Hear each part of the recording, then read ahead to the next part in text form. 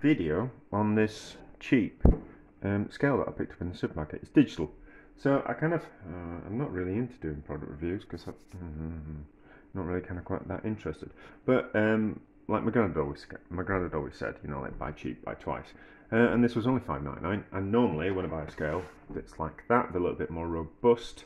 Well, we'll see if it's a little bit more robust, and they're about 20 quid.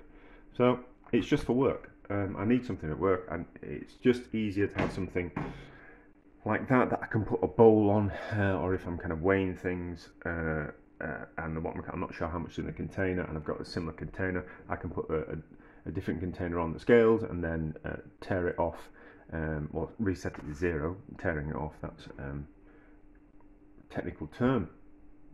When you tear the scales back, I don't know where that comes from, but anyway, so like kind of deduct off the weight of the container, and then I don't know how much stuff is actually in that container. So I just need some scales, and the ones at work, they're just getting a little bit too tired. They are the retired ones from home, so they were getting a bit beat up, so I've taken the ones from home and I've taken them to work, and now they're just getting a little bit too beat up for work, and I think they might fail, so I had to get myself a new set of scales. These are only $5.99, so I just thought we'd have a look at them, see what they're like. So it looks like I opened it, but oh no, I did. I opened it in the shop. I just wanted to have a look. So I don't know if they come with batteries. I don't know anything. So, but we'll just have a look and see what we think. So I did buy some scales some years ago. Haven't got them anymore. And I had them for about 6 or 7 years, maybe even 10 years. And then I went and bought them a new set, and they were exactly the same, just lighter. So the technology is, it's not come on leaps and bounds in the weighing scale world. So just because they're cheap now probably just means that it's just older technology, you know, but still useful. But that looks alright, doesn't it? So we need to, the board's not flat, so we need something flat on the board to see if it works properly. So that can just work there. Hopefully that'll work. Oh, I need a screwdriver, hang on. Right, I've got a screwdriver, so let's open this up. We'll see if it comes. It looks like it's got a battery with it, but we'll just kind of make sure, because otherwise we'll have to find ourselves a battery. I might have one that fits it, but we'll kind of see. So, oh okay, yeah, we've got that type of battery.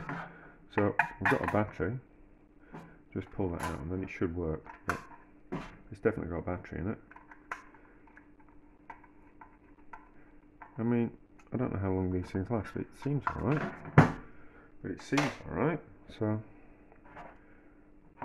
tear it to zero. It just does kilograms and pounds, which is kind of quite useful. So let's put something on it. It says it does up to 5 kilos. That seems alright. So yeah, so if I had another container, I don't know where the other container is. But you just tear it off, and you press that button, and it goes back to zero, and then you kind of, whatever you put in there, it'll be a good kind of weight, won't it? So let's put some water in.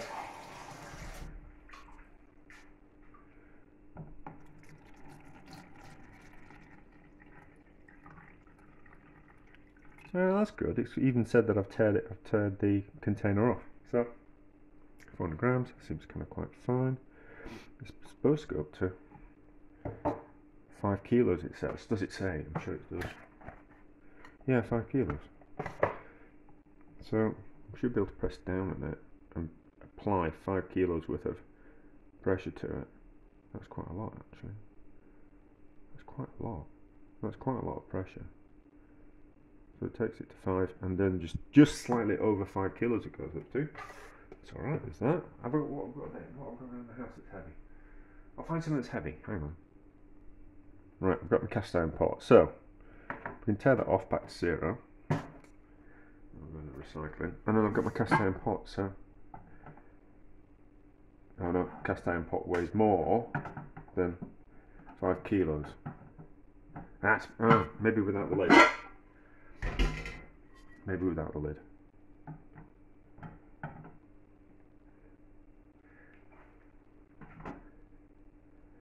Oh no, because it teared it off. Oh, sorry, okay, so we'll tear it off again.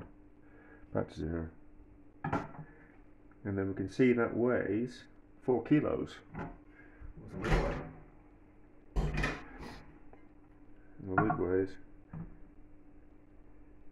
1.7 kilos. Now, it's alright, is that? That's alright for a little kitchen scale for $5.99. If it's going to carry 5 kilos, that's quite robust, is that?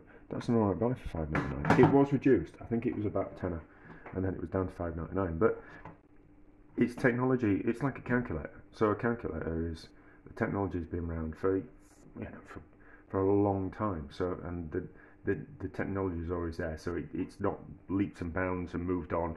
And the cutting edge of technology of scales or calculators, it's just alright, is that? So I don't always agree with buy cheap, buy twice, but that's not so bad. And that will quite happily sit on the shelf at work, and when I need it, I need it. And it's the same battery as I use in my other. So that's the same battery in that one as in that one. So that's alright. That's alright. So I know now that I don't need to spend a fortune on a scale. I can buy a cheaper one. My only problem with these scales is that I want to put big bowls on them. So difficult if you've got a bowl like that to put that on.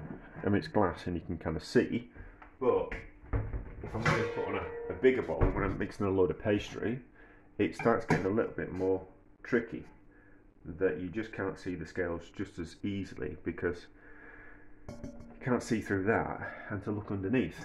The only problem with that is that if you want a bigger scale, you start to have to spend a lot of money. But it's alright, $5.99, is that? I would, and if that one breaks, I think I'll just buy myself one like that. I mean, that looks nice, doesn't it? It's shiny stainless steel, you know, and a bit of aluminium or plastic. But it's all right for the job that it's going to do as a backup scale at work. Yeah, I think that's fully worth $5.99. So, need to add that to turn it off, it'll turn off automatically, but also press the button down and it turns itself off, so it's going to save you some power. So I don't know how long the battery will last, but I do always keep a couple of batteries with me in the car as part of like a just in case, like a few things in the car that are just useful, so like some spare batteries and all that kind of stuff, just in case. But there we go. It's alright, is that?